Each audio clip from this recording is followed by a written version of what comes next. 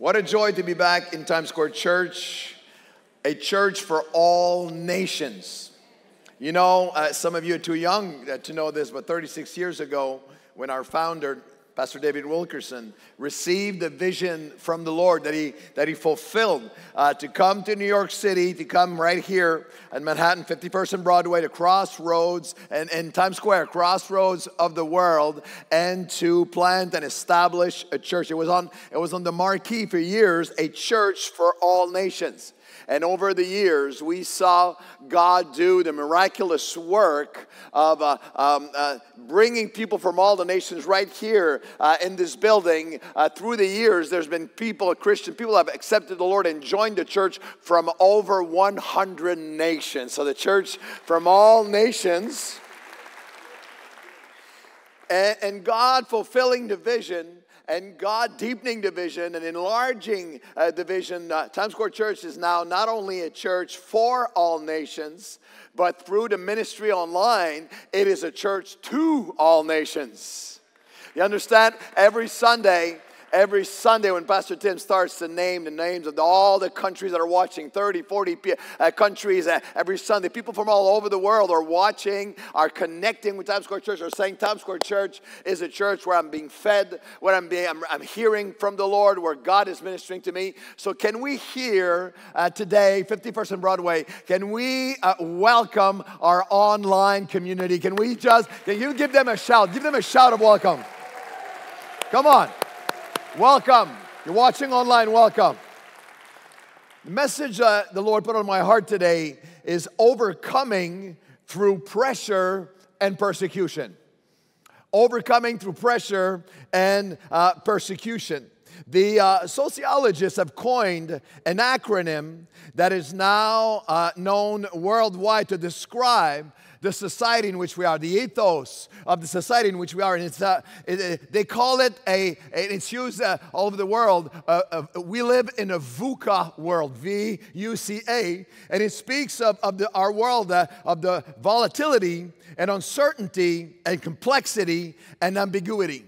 That we live in a VUCA world, that we are called to be God's church, to be the church of Jesus Christ, to be God's people on earth in these last of the last days. And we will be serving and we will be shining for Christ in a VUCA world, a world of volatility. So it's all over the world. When you think of from Gaza to Ukraine, to the politics in the U.S., to the global economy, rapid and explosive changes that no one saw coming. It is indeed a volatile world. A VUCA world of uncertainty. We live in this world of uncertainty where there's the unpredictability. Nobody could have, of events and issues, nobody could have predicted the COVID pandemic or predicted the war in Russia and Ukraine and even in the last weeks what is happening in Gaza and in Israel and throughout the Middle East. It's a world of volatility and uncertainty, and then certainly a world of complexity. Endless interactive forces and issues making cause and effects relationships unclear. It is complex, and also ambiguity. We live in a world that is unclear realities and potential of misunderstanding stemming from a constant barrage of mixed messages. What is true news? What is fake news? What is real? What is not? And we will be serving God in this generation in a VUCA world. And the Scripture teaches us that in the VUCA world of the last days, of the end times, the Church of Jesus Christ will have to learn how to overcome through pressures and persecution.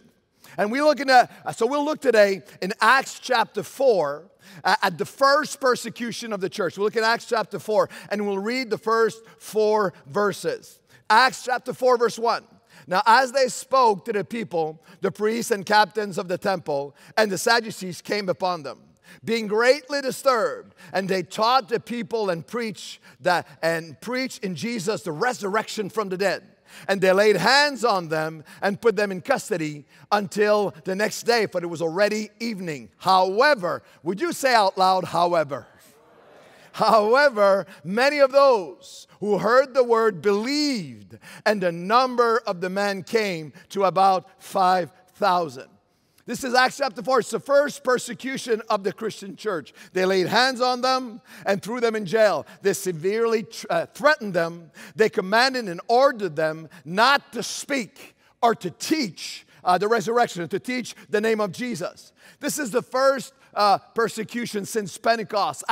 Acts chapter 1, the resurrected Christ, the ascension, and Jesus says, go and wait for the promise of the power of the Holy Spirit. Acts chapter 2. And at Pentecost, they were all filled with the Holy Spirit. And the Bible says that cloven tongues of fire sat upon each of them. And now the fire is in their hearts. They're walking in the miraculous, because in Acts chapter 3, just before, there's a miraculous healing of a man who had been paralyzed from birth for over 40 years. And please understand that that is how the kingdom of God has been moving on the earth. It is always favor and breakthrough, but always with fierce battles. Progress always brings persecution. The Great Commission, go into all the world and make disciples. The Great Commission has always been fulfilled through intense confrontation. Now, most historians point to 10 waves of persecution that started with Caesar Nero in about 67 AD until the Emperor Diocletian in 303 AD. Wave after wave, from Acts 4, wave for 300 years, wave after wave of insane and barbaric persecution, where Christians were beaten, they were scourged, they were tortured, they were beheaded, they were devoured in the Colosseum of Rome. They're covered in burning wax and burned to death as living torches, living candles. Historians speak of Christians being burned alive as living candles in the gardens of the Caesars during parties and decadent orgies. There's historians that name specifically dates and specific location where 1,000 Christians at a time were thrown into burning furnaces. Now, this persecution is at the hands of the Sadducees. Now, in the Gospels, the primary enemy of Christ was the Pharisees, the religious Pharisees. Now, in Acts 4:1, it tells us that the Sadducees came upon them. The Sadducees were the ruling class who controlled all that went on. They were mixing the religious with the political. They were the ferocious defenders of Rome and its multiplicity of gods. They were corrupt, and they were immoral, and they were violent. Theologically or philosophically, they were the hyper-liberals of their day. They did not believe in the supernatural or in miracles or in even hope. No belief, they fought any belief in hope or judgment in the afterlife. They despised and wanted to eradicate the teaching that men had to answer to God for their life after their death. And above all, they obsessively and violently oppose any belief in the resurrection. So by all means possible, they endeavored to impose a cancel culture of absolute intolerance and the elimination of any Bible belief, conviction, life principles, worldview, faith contrary to their one world globalist agenda, with a fury to crush and to obliterate the Christian church from the face of the earth. But verse 4 says, however. How many of you are grateful for the however? The howevers of God. Say to the person next to you, thank God there's an however. Some of you have not smiled in 6 minutes. Verse 4, however, many of those that heard the word believed, and the number of the men came to about 5,000. How many of you here have believed? Oh, in the first service we had an explosion. Here we had golf clap. I'm going to ask again. How many of you have believed? Aha. The however of God, I want to shout it out. No one will ever stop the kingdom of God from advancing. The gospel of Christ will always overcome. Say yes, please. Historians estimate that at this point, There was 20 to 25,000 passionate believers in Acts chapter 4 in the resurrection of Jesus Christ. They were announcing and proclaiming the person, the proof of His power, the grace of God to save and to heal and to deliver, and the abundant and eternal life that He offered to all. They filled and swept through Jerusalem with their message and of resurrection, profoundly confronting their ideology and immorality and hedonistic and decadent lifestyles. And please understand that the confrontation was much more than ideological, social, or cultural. It was deeply spiritual. It was then and it is now. We need an important understanding of the original Greek. When we read verse 2, we read that the Sadducees were greatly disturbed that they preached Christ. And this expression in the Greek, diaponeome, in the Greek means, it's so intense. It means attacked, a sentiment of repulsion, of deep resentment and caused by opposition. Do you know where this word is used? The only other place it is used in the book of Acts, it's in Acts chapter 16, verse 18. I'm going to read it for you. Where there's a slave girl who's used and abused for sordid gain by her masters, and she's possessed by a demon spirit, a demonic spirit, and she's following Paul and Silas, shouting at them. And then the Apostle Paul turned around, same expression, greatly disturbed in his spirit. It was a spiritual thing. The aponeome turned and said to the spirit, I command you in the name of Christ to come out of her. Please understand. When we're talking about persecution and pressure against Christians, it is beyond logic, it is beyond argument, it is beyond ideological. We wrestle not against flesh and blood, but we wrestle against principalities and powers and wickedness in high places. Therefore, put on the whole armor of God. It is a spirit. You are involved in a spiritual battle. The weapons of our warfare are not human and carnal, but they are mighty through God for the pulling down of strongholds. This is something not only for preachers on stage. This is for you every day of your life. When we think of persecution or pressure, we have to understand it is a spiritual battle. And please understand that Times Square Church, this is how this church was birthed, blessed, multiplied, protected, and has overcome in one of the darkest cities in the world spiritually. And that is how and who we must fight and battle until Jesus comes. It is not by might, it is not by power, it is not by technology, it is by the Spirit of the Lord. Somebody should say yes. So please listen to this truth we need to be reminded of in our own lives. Well, through grief and battles and what you are going through and opposition or hurt or injustices or pressures and even persecution, it is a spiritual battle you're in. And every day, we must walk every day with that sense that the one, that faith, that confidence as we sang, that the one that is in us is greater than the one that is attacking us. That when the enemy comes in like a flood, and some of you online and in person, that expression means something very precise to you right now. That the enemy has come in like a flood in an area of your life. It's come in to overwhelm you. The expression means when the enemy has come in to the point of overwhelming you, the Spirit of the Lord will raise up a standard against it. Please give Him praise for every day.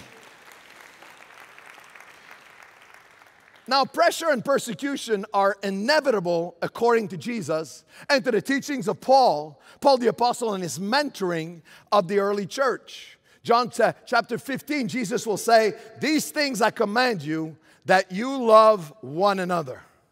And if you love one another real good, well, then the whole world is going to love you. No, that's not what it says. Some of you were checking me out in your Bibles. No, these things I command you, that you love one another. And if the world hates you, this is Jesus speaking, you know that it hated me before it hated you. It is beyond reasoning. Remember the word that I said to you, a servant is not greater than his master. If they persecuted me, says Jesus, they will also persecute you. But then, if they kept my word, then they will keep yours also. So this is happening. This is being fulfilled. Both are happening. Those two currents are happening, of opposition and pressure and persecution, but also of proclamation, where men and women every day are receiving the word of God and their lives are being transformed. Both are happening in real time, simultaneously, and increasingly and exponentially around the world in these last days, and around you in these last days. Yeah, you have pressure, but great proclamation. You have persecution that are intended to bring fear, but there is a people that are steady, steadfast to keep the word of God. We are standing steadfast to keep the word of God. Jesus said, but this, John 15:25, but this happened to the word, that the word might be fulfilled, which is written in their law. They hated me without a cause. But when the Helper comes, the Holy Spirit, whom I shall send to you from the Father, the Spirit of truth who proceeds from the Father, he will testify of me. This is the work of the Spirit in us and through us. And you also will bear witness because you've been with me from the beginning. So this is happening in us and around us. There's hatred without a cause. But the Helper, the Holy Spirit, fills us with courage. And the Comforter still conquers. And the injustices against Christians will never stop. But the impact and the influence and the inspiration, and then the divine invitation in us, through us, of Christ, to reach multitudes one at a time, can never be stopped. That's the Holy Spirit in us bearing witness. So Paul speaks of his ministry, and he says, this is how I serve the Lord in 2 Timothy 3, with persecutions and afflictions, which happened to me in Antioch, Iconium, and Lystra. And in the Greek, in the next sentence, is really an exclamation where he says, oh, what persecution I have endured. And out of them all, the Lord delivered me. Oh, yes, there will be pressure and persecution, but the Lord will deliver us out of them all. Say yes, please. So he says, yes. And all who desires to live godly in Christ Jesus. How many of you here and online, how many of you here say, I desire, that is my desire to live godly in Christ Jesus? Say yes. Here's a promise for you. And all who desire to live godly in Christ Jesus will suffer persecution. Much quieter in the second part, right? But evil men and impostors will grow worse and worse, deceiving and being deceived. This is the world in which we will serve God. We will see this prophetic eschatological amplification being fulfilled exponentially until the imminent return of Christ. One analogy that Jesus gives is that this will be fulfilled like the birth pains, like a woman giving birth. They will increase. It will increase. These signs will increase in frequency, like the birth pains, in frequency and in intensity. Increased persecution, but at the same time, more and more powerful proclamation. Growing rejection, but global reach and revival. This is what we are living, experiencing even as we speak. Worsening threats and bans and boycotts against Christian and churches, but worldwide testimonies of blessing and breakthrough and breakthrough and breakthrough until He comes. Now, recent studies by very serious and recognized sources estimate that over 50 million Christians are being persecuted for their faith in 2023 around the world. And I'm not speaking about somebody looking at you funny or making a joke because you have a Christian bumper sticker on your car. I'm speaking of persecution that are happening as we speak. As we speak, Christians are being arrested, they're being tortured, they're being imprisoned and killed. Churches are shut down and burned down. I'm not going to name the country, but I was on a Zoom call last week with a pastor and a group of pastors I know so well, and they ministered for years and years. And in one city, they had built 35 churches. All 35 churches have been shut down, new government, and they shut down the churches, burned down some of the churches, and all 35 pastors are accused right now. They're in they're on trial right now for blasphemy. So in countries around the world are pressures, and they're human pressures and religious pressures and radical pressures to try to silence the voice of the gospel. But I will shout it. Please hear me today, and let it fill your heart and mind. Nothing and no one will stop or silence the gospel of Jesus Christ. This gospel, hallelujah, this gospel will be preached around the world, and then the end will come. So from the kingdom of God in the nations to you, to your home, to your life, to your family, your battles, and your heart and mind, we all face pressure, and we will all face some form of persecution. So I want to look at you in the book of Acts chapter 4, in our chapter, at 4 dynamics of Acts 4 to overcome, to be overcomers through pressure and persecution. Dynamics in this the definition, in the sense of a force, processes that produces change. Behavioral principles and understandings and actions that at the critical point will be crucial. I believe that the Word of God will equip us, will teach us, will equip us, and strengthen us to be overcomers through present pressure and future persecutions. So we look at the first dynamic, is a dynamic of keeping, I would call it a dynamic of keeping our Savior and salvation as our absolute focus. Acts chapter 4, and we read from verse 5. And it came to pass on the next day that the ruler, elders, and scribes, as well as Annas, the high priest, and Caiaphas, John, and Alexander, and as many were of the family of the high priest, were gathered together in Jerusalem. And when they had set them in the midst, they asked, by what power or by what name have you done this? It speaks of the miracle of the man who was healed, the lame man who was healed at the gate, at the door of the temple 40 years. And they all saw his miraculous healing. And they say, by what power, what name have you done this? Then Peter, filled with the Holy Spirit, said to them, rulers of the people and elders of Israel, if we this day are judged for a good deed done to a helpless man, by what means he has been made well, let it be known to you and all of the people of Israel that by the name of Jesus Christ of Nazareth, whom you've crucified, whom God raised from the dead, by him this man stands here before you whole. This is the stone which was rejected by your builders, which has become, Jesus is the chief cornerstone. Nor is there salvation in any other, for there is no other name under heaven among them by which we must be saved. These rulers and elders and Caiaphas and Annas, the disciples are now accused by the very court before whom Jesus appeared after his unlawful arrest and crucifixion.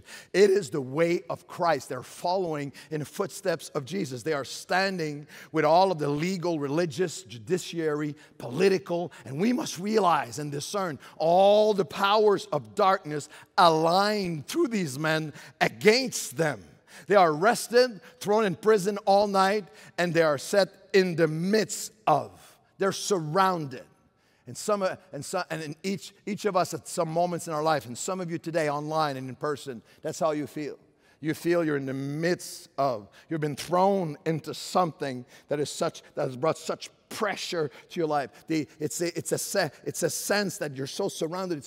You can hardly see over. They were surrounded. They were put in the midst of, and really in physicality, what it meant, they were put in. It was a circle. Historians tell us that Sanhedrin was a circle of 70 members of the Sanhedrin. But it was the seat of all these men at all powers, the seat of all human power and authority, like the House of Representatives, Chamber of the United States Capitol, and the Supreme Court of their day, with the power of law, sentencing, imprisonment, and life and death over them. And I love the way. I love Peter and John's first response. Please receive it, because the scripture specifies that it was inspired of the Holy Spirit as our model. We must return and hold on to today and tomorrow. In days of pressure, in days of persecution, the dynamic of keeping our Savior and salvation as our absolute focus. Peter, filled with the Holy Spirit, said, this is how he answers. Since we appear before you to be judged for a healing miracle, a good deed done to raise up a helpless man, since you are asking by what means he has been made well, let it be known to all. You know how he's answering? He's answering with, let me tell you about what Jesus does. Not letting him be sidetracked by anything else. Since you're seeing a miracle of a transformed life and of a healed life, and you're asking by what means, let me tell all of you what Jesus does in people's lives. Now, in times of persecution, we must, as believers, in person, in your home, in your family, online, and all the preachers and ministers that are listening to this podcast, to this broadcast, to this message all over the world, please, notice that their focus was not on political issues. It was not on religious controversies. They're not on issues or parties or coming elections or destitutions. They're not on vaccine or against vaccine. They're not filled with denouncing and accusing with rage and anger the anti-God, immorality, and social issues, extremism surrounding them on all sides. No, their answer was, let me tell you about Jesus. Let me tell you about Jesus changing lives. Say yes, please. They overcame by the blood of Jesus, the blood of the Lamb, and the word of their testimonies. That is our word. That is our message. That's how the people of God are made it through all persecution. We stay focused. We are proclaiming what Jesus still does. How peace with God through Christ will bring the peace of God in Christ. We must focus on what the gospel and salvation has brought forth, not only in individuals, millions, hundreds of millions of individuals, but also literally to civilizations throughout history. What the message of Christ has done in changing history. Let it be known to you all and to all people how the helpless, the poor, the orphan, the refugee, and the widows have been helped through history by our Savior and our salvation, in imparting to the followers of Christ throughout history the unfailing love and heart of compassion of God.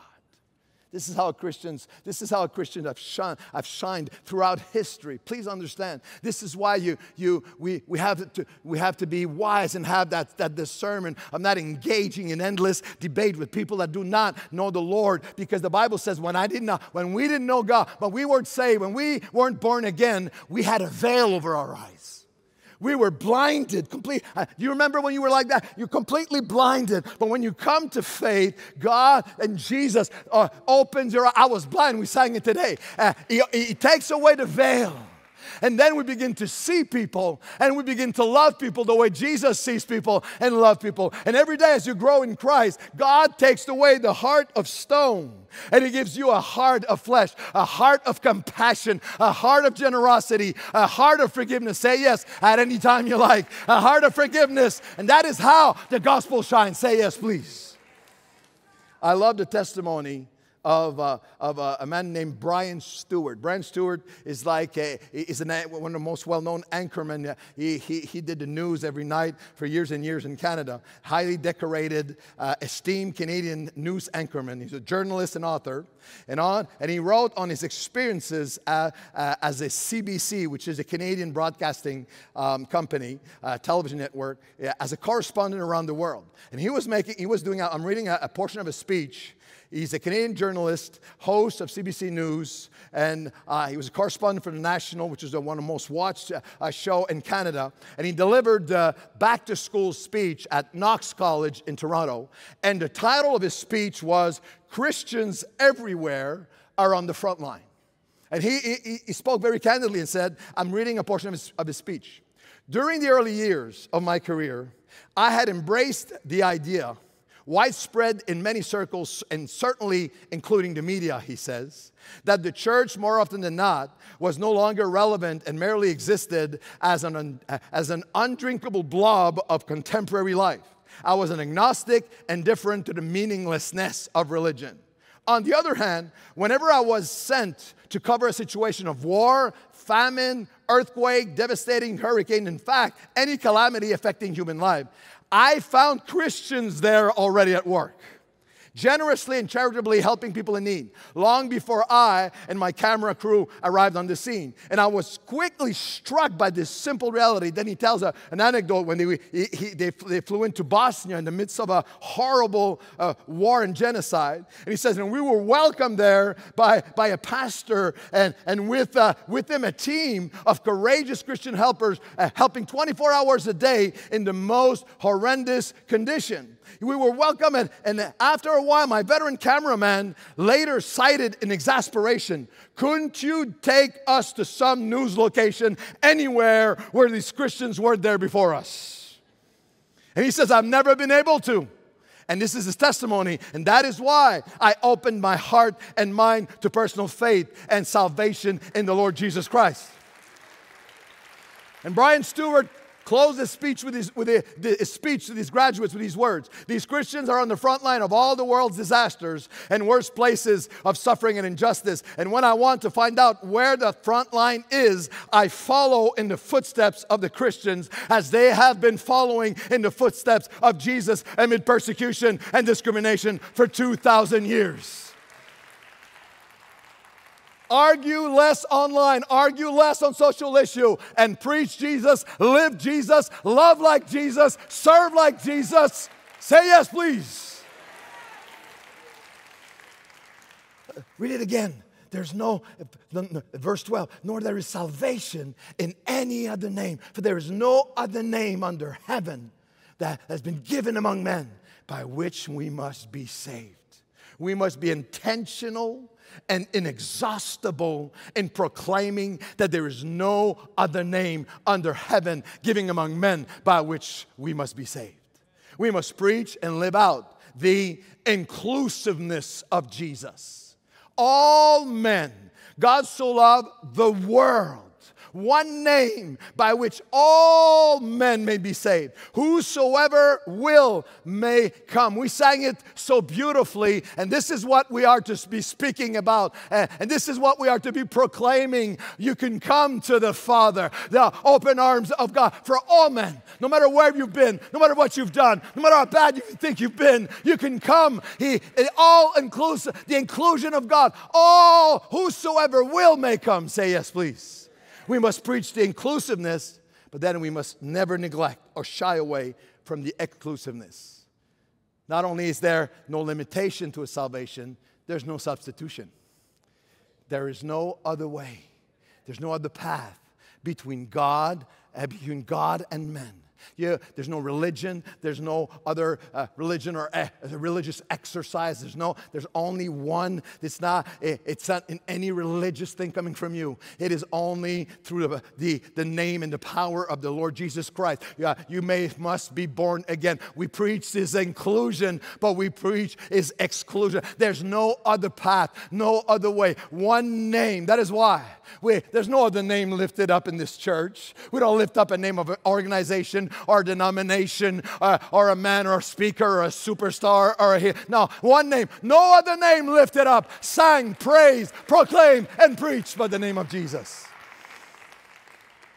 The name of Jesus. 4 dynamics to overcome through persecution. The first one is the dynamic of keeping our Savior and salvation as our absolute focus. The second one is the dynamic of a spiritual family. It's so beautiful in Acts chapter 4, all this persecution, these pressures. And in verse 21, and when they had further threatened them, they let them go, finding no way of punishing them because of the people, since they all glorified God for what had been done. For the man was over 40 years old, on whom this miracle of healing had been performed, Acts 3.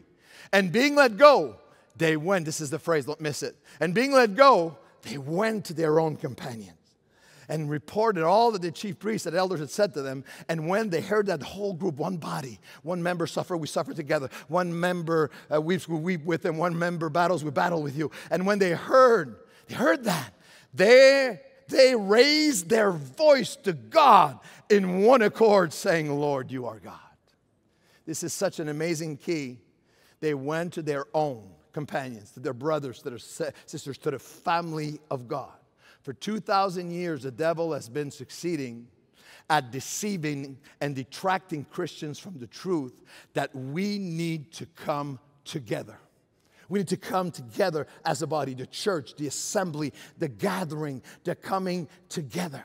The author of the books of Hebrew already warned against the lie of deconstructing church. And making it a spectator sport. And he's underlining a lie that has raised up its ugly head and its venomous poison following the COVID. All the statistics coming up are showing that 40% of Christians have left during the COVID when the church's doors were closed, never came back. 40%. Never came back, are now watching. Sometimes people in my church, they think that they're making me happy. They say, oh yeah, I watched you, Pastor Cole. I watched you last Sunday when I was washing my car. You know that kind of watching? Say to somebody next to you, it's not the same. Please understand, I so believe that God is using the ministry online. This is to reach the multitude. It is so, I thank God for the message to the multitudes online. This is God anointed, and God is using pulpits like this one to minister to multitudes around the world. But it can never replace the ministry to one another, of coming together and of praying together. Now, the author to the Hebrews in Hebrews chapter 10, I'm just going to read some portions. In Hebrews 10, there's this verse. At the heart of Hebrews 10, he says, do not forsake the assembling of yourselves together, as is the matter of some. And then I'm giving you a homework. Just please read this at home and let the Holy Spirit speak to you. You're watching online. And thank God for online. But Hebrews 10 gives us everything that takes place when we come together. Verse 22, let us draw near with a true heart. We draw near together in full assistance of faith. Having our hearts purified from an evil conscience and our bodies washed in pure water. Listen to me, there's an integrity, there's a purity, a sanctification, an accountability to holiness only found when we come together. A sense of provoking each other to good works. Let us hold fast to the confession of hope without wavering. Verse 23 of Hebrews 10. For he who made the promise is faithful. There's a level of encouragement and strengthening of our faith that is only found as Christians come together and pray together.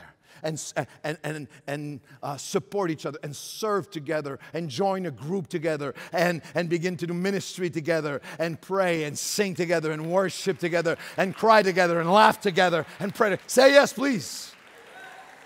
And he says that let no one, not forsaking the assembling of ourselves together, as is the matter of some. And he says, even more, as the day, even more, so much more, as you can see the day approaching. He's speaking of the last days. He says prophetically, yet a little while, and he who is coming, Jesus, will come and will not tarry. And he says, now the just shall live by faith. Yes. But if anyone draws back, God says, my soul has no pleasure in them. But we are not of those that draw back to perdition. We are of those who believe to the saving of the soul. Say yes, please. They're coming together. I want you to say this to the person next to you. Smile to the person next to you and say to them, I need you. Say that to somebody next to you. Don't say anything else. Just say that. Come back to me. Now say to the same person, you need me. Now can we say out loud together? Can we say out loud together, I need the church. Can you say out loud, the church needs me? Now you're here. I'm not beating on you. You're here. You're in the building. You made it through the New York Marathon to be here in the rain and wherever else. But let's speak together to everybody online. We bless you if you're online, but we have a message for you. All of us together, would you shout it out to everybody online? Would you shout out, you need the church? And can you say to everyone online, the church needs you? And can we give God praise for His perfect purposes? His purposes for His body. Hallelujah. From philosophers to sociologists to the latest research and data and mental health studies, they all confirm what God knew from the beginning of creation. It is not good for man to be alone. We need one another. It's fascinating how some philosophers from ancient days, that anyone that studied the human need, the human condition, would come out with declarations of how much we need one another. I came across this quote from Plato. This is 500-600 years before Christ. The Greek philosopher said this. It's this amazing phrase. I'm giving you a warning. Sometimes I'm hit by quotes like that, and they just, wow, I find them amazing. And I come to my church on Sunday, and I throw it out there, and I get stone-faced. Nobody gets it. So please, would you please at least fake it? I'm going to give you the quote in a second. This is the quote. Be kind. Every person you meet is fighting a difficult battle. I don't know if this is sincere or not. I'm not sure. 600 years before Christ, Plato says, you don't know what the person next to you is going through. There's a place on earth of kindness. The fruit of the Spirit is kindness and patience and meekness and love. There's a place that God purposed to be on the earth. There's a people that God purposed to be on the earth that will be the people of kindness, the people that will welcome, the people of forgiveness, the people that come together. And wherever you go through, this is the place where they love you and they honor you and they respect you and they lift you up. And we pray together and we weep together and we laugh together and we battle together. And then we shout together and we walk together until Jesus comes. Say yes, please. There's a dynamic, this is how you overcome through pressure and persecution, the dynamic of keeping our Savior and salvation as our focus, the dynamic of a spiritual family, thirdly, the dynamic of His sovereignty, strengthening our faith and our fire. Same chapter 4, this is how they prayed, verse 24. And when they heard that, they lifted their voices to God with one accord and said, Lord, watch that, Lord, you are God who made heaven and the earth and the sea and all that is in them. And then they start to quote the Old Testament, the Psalms. And who by the mouth of your servant David said, why did the nations rage? This is what's happening all around us, nations raging. And the people plot vain things. The kings of the earth took their stand. And the rulers were gathered together against the Lord and against His Christ. The prophetic words hundreds of years before was prophesying and announcing what was happening in Acts chapter 4, where they all got against them. For verse 27, for truly against your holy servant Jesus, whom you anointed, both Herod, Pontius Pilate, most powerful men of their day, with the Gentiles and the people of Israel, they all gathered together to do, watch this, don't miss it, to do whatever His hand, whatever your hand and your purposes determined before to be done. They prayed. This is something that we must get a hold. We pray when we are going through pressures and the world around us is spinning and no one knows what's going to happen next and fear grips the heart of everyone around us. People think nobody knows what's going to happen. Nobody knows what to do. But their response in prayer was deeply rooted in the Alpha and Omega of God's sovereignty. God is all knowledge, all power, all authority over all things, all men, all nations, and all generations.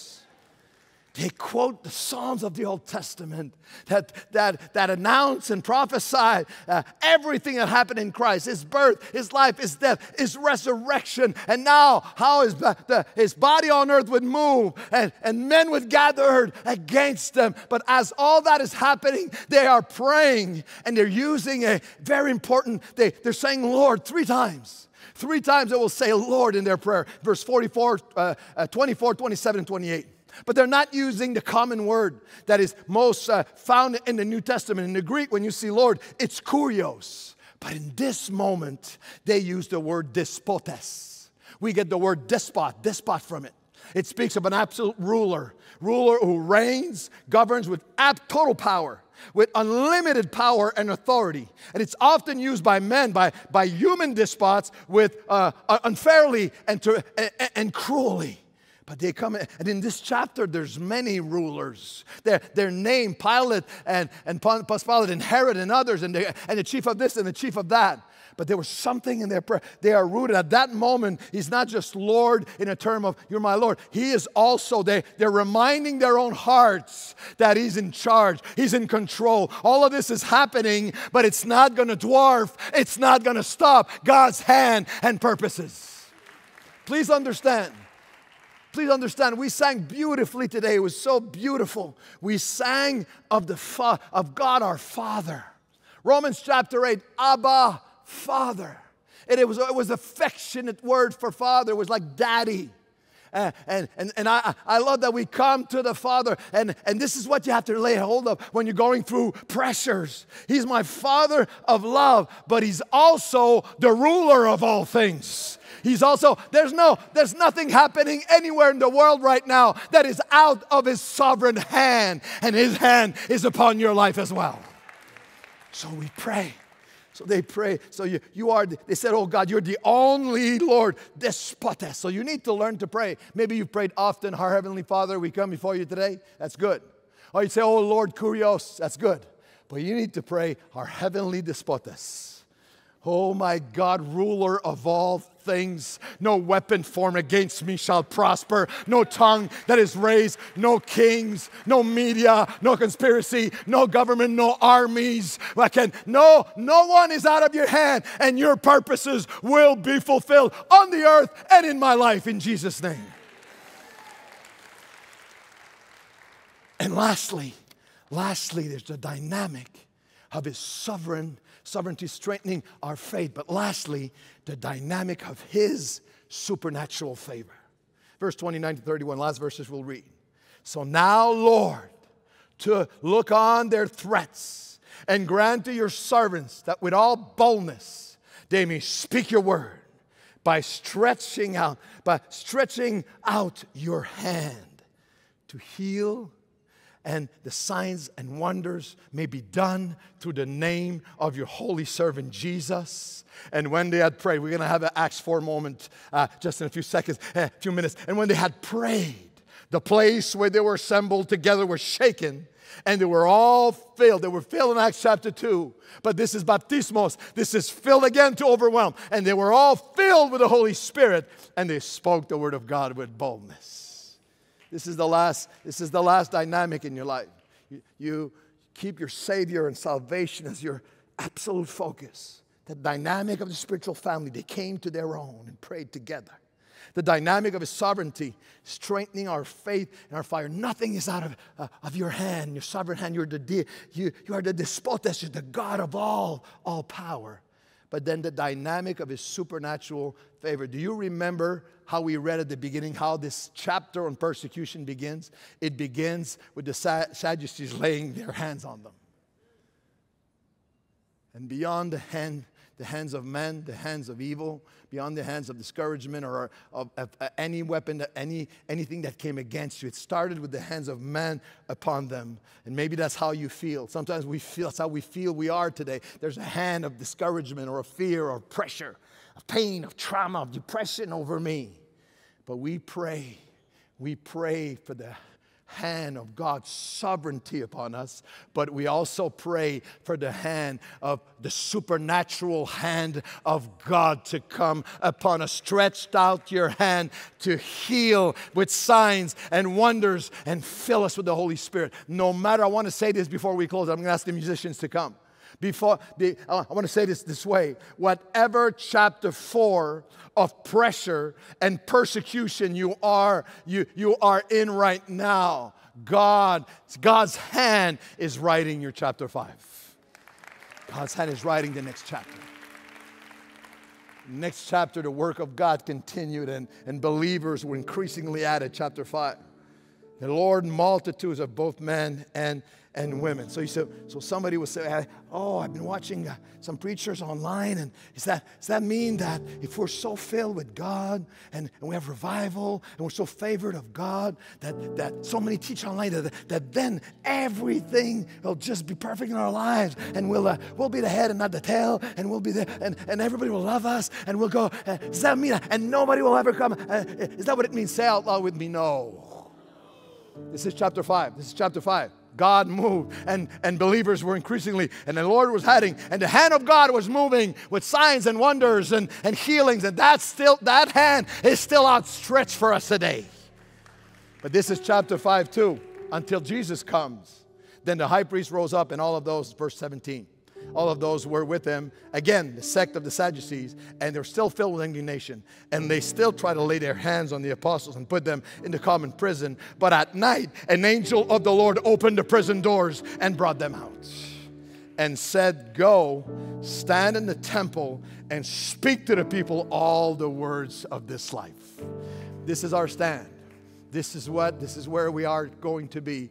This is who we are, not only at the door of this temple, but in your home and in your family and online and in your place of work and with your friends and with people that have drifted away from the things of God, and people around you that, if you allow the Holy Spirit to use you, are desperate around you. And even when the opposition is coming and the pressures are coming and the persecution and the despising at some level, there's a tendency in our humanity for the church to shrink and stay among ourselves and just wait till Jesus comes. But no, we will stand at the door of the temple announcing the life that Jesus gives until he comes. I'm privileged to have been able to bring the word in many, many countries. I'm not going to name them. Many, many countries where we ministered to pastors and leaders that were under crazy, insane, cruel persecution, from churches burned down to pastors being imprisoned. I remember in one conference, the pastor next to me had fingers cut off, and he was lifting his hands, and I asked, what is that? They said, well, that was part of the torture. He was 2 years in prison, and he's got his one hand with his fingers cut off, raised to God. And we everywhere we've been in the countries where the persecution is so intense against them, there's something in these men, when the leaders come together, every time I just weep. Because every time when they come together, you feel they're filled with peace. Some of the most joyous meetings I've been in are in countries where the persecution is so nasty, but the Spirit of God in them, and the joy of the Lord, and the presence of Jesus in them. Oh, so we were in Bangladesh, and some of the gathering brought people from different countries where the persecution, right in our day, was horrible. And at the end of one service, the pastor brought a young man to me, and there'll be a picture that'll appear. I took a picture with him. I was so blessed by his testimony. And the pastor told me, this young man, through an interpreter, of course, and through interpreting, he says this young man was one of our young pastors at a small church in his village, but also a center, like a teen challenge center for drug addicts. And he said recently the radicals came in his village. They burned all kinds of things, and they were gunning for him. So they burned his little building, and they grabbed him and beat him in the square in the center of town, and they took a gun and they shot him in the face. They shot him on the side of the face, and when he turned, you could see all the scars, and they left him for dead. They left him in a pool of blood, left him for dead, and they burned things, and they left. And then they came after, they regrouped around him, and they found that he was still alive, still breathing. So they took him to a hospital. He was in a coma for a lot. Then he came back, and now he's there at the conference telling me this testimony. So I'm hugging him, and I said, can I take a picture with you? And God bless you. So I'm asking him a question. I said, well, they burned your place, and they shot you in the face. So what do you do now? Where did you go? And the pastor, when I ask him that, the pastor is looking at me like doesn't understand my question. So I said, well, you got shot in the face, burnt and beat to death. And so what did you do now? Where did you live? What do you do? Where did you go? And so the pastor's looking and blah, blah, blah, tells him the question. The young man answers, that doesn't seem to understand my question, but he says in the simplest, most impacting words that have stayed with me, he said, well, I went back to the same place. I'm back in my building. They put up a tent. I'm back ministering, serving. This is my people. I'm a servant of Jesus.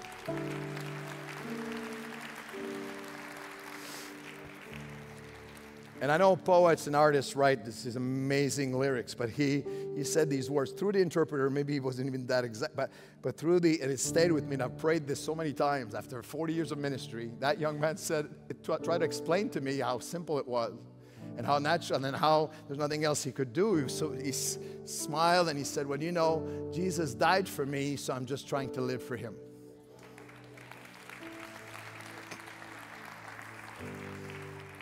So can we stand together and can we say, Jesus died for us and now we will live for him. We will stand at the temple's gate and announce his life until he come. Would you shout a last amen?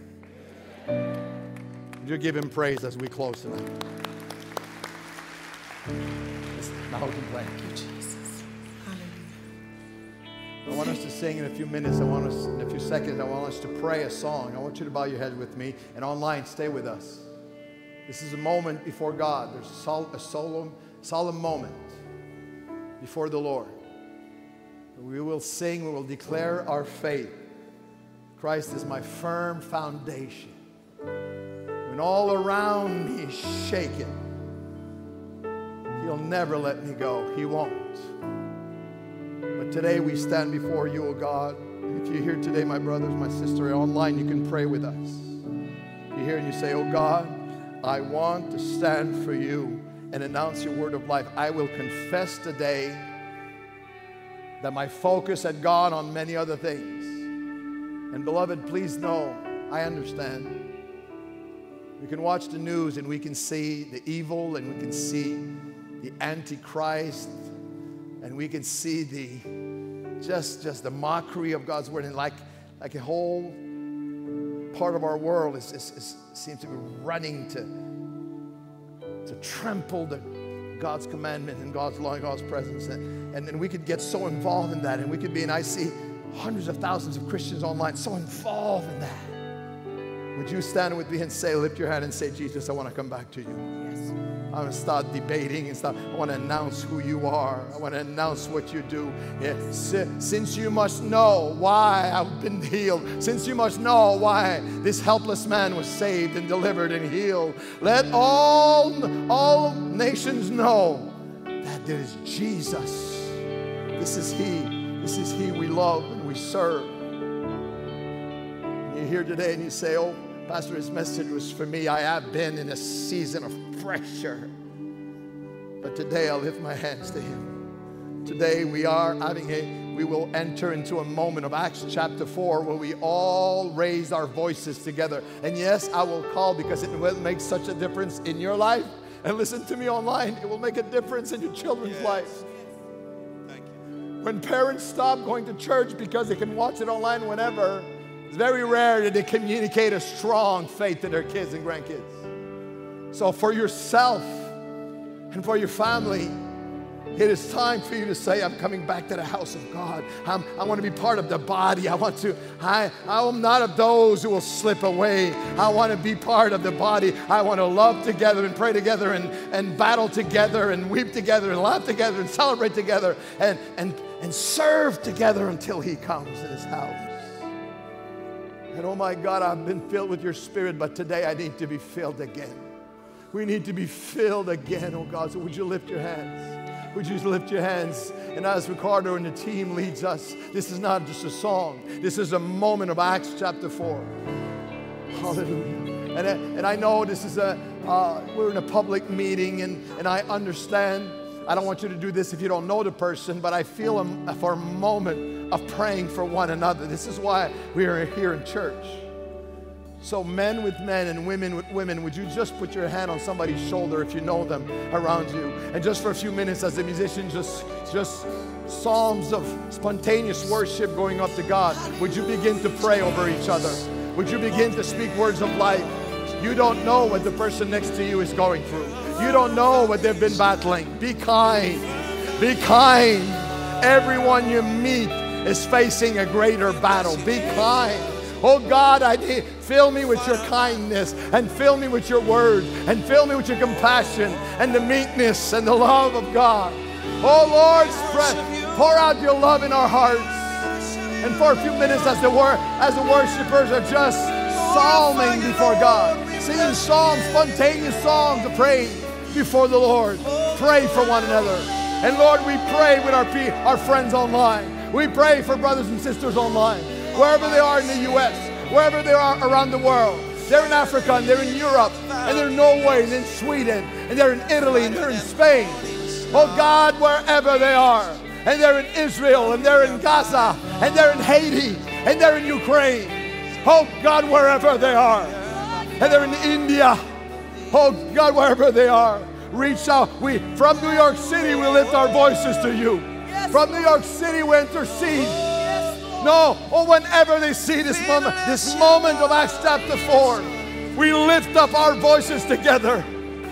And we pray, oh God, that you would stretch out your hand. Stretch out your hand in healing, and signs and wonders be done in the wonderful name of Jesus. And we declare that your hand holds all things. That you are our strong foundation. And you'll never let us go. You won't. You won't. Rains will come, winds will blow, but you'll never leave us nor forsake us. Come on, people of God, worship him for a moment. Lift your voice. Acts chapter 4. 1,000 voices going up to God together. Hallelujah.